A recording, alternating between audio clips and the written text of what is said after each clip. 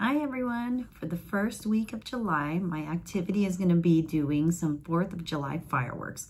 So gather your materials, one being the toilet paper tube, and two being some paints. I picked red, white, and blue, but you can pick any color you want, and a paper plate.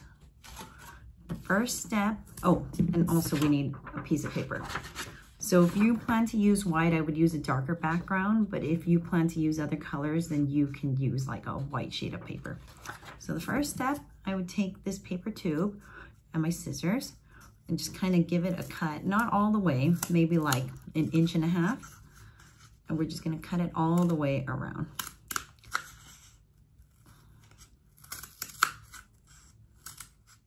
Okay, after you've cut all the way around, you should end up with something like this.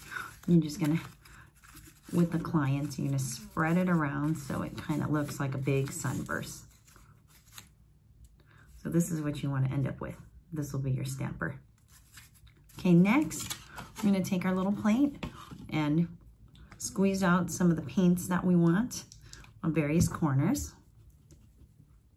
Okay, so I've kind of done this for now. And the next thing we're gonna do is take the client's hands and pick one, and we're just gonna kind of dab. You might have to rotate it around to grab some of the paint, and it's okay if you get multiple colors together.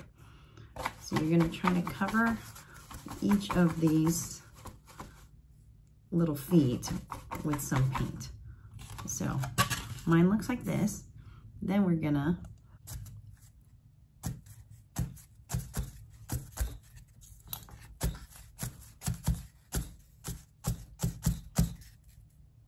you might have to repeat it a couple of times.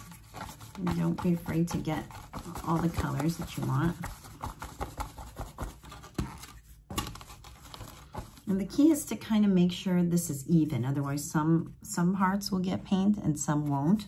So we can help to press it down.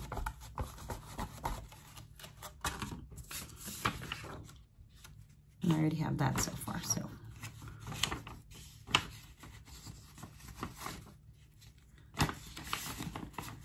Now, if you want to add any final touches, I used some paint and a paintbrush, and I wrote Happy 4th down here. And you kind of have like a nice little display of fireworks. Hopefully you guys can enjoy it. Bye.